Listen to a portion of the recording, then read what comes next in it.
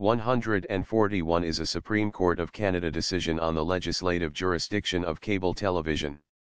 Chief Justice Laskin, writing for the majority of the court, held that all television, even where exclusively produced and distributed within the province, fell within the definition of a federal undertaking under Section 92(10)(a) of the Constitution Act, 1867.